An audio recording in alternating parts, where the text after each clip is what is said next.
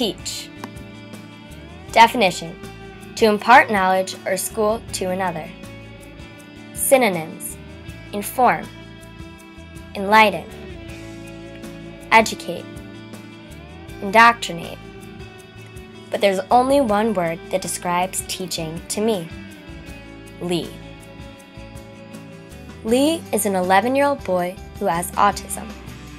To any other person, Lee is just an average boy with a developmental disorder. But to me, he is so much more. During the year back home in Chicago, I worked at a local community theater.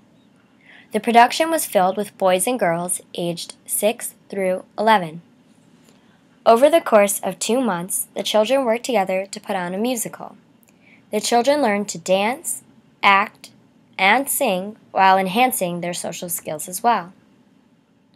At first, Lee struggled a lot to keep up with the other children. I was assigned to work one-on-one with Lee in order to help him reach his goals. I would tutor Lee on his dance moves and lines weekly. I saw tremendous growth in the 2 short months that I worked with Lee. Coming into the program, Lee was timid and shy. He lacked so much confidence. When I first started working with him, I believe that he thought his autism was all that defined him. He felt as though he could not achieve what the children without disabilities could. Lee showed me his perseverance. When he could not get a dance move, he would try over and over again until he finally got it. By the time of his performance, I could see how all of his hard work paid off. On stage, Lee possessed a great amount of confidence as he recited his lines and sang his songs. After Lee's performance, I could sense the immense amount of pride that he felt for working so hard. I also felt a great pride in myself.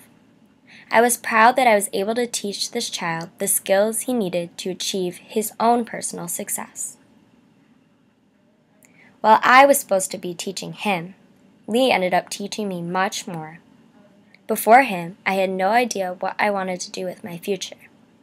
After working with Lee, I realized that he had taught and showed me exactly what I was meant to do. Lee taught me that helping a young child with disabilities can bring so much joy and so much completion to my life. So this leads me to my final question. Why do I want to be a special education elementary school teacher? Well, as I can simply put it, there is no other rewarding job out there like this one.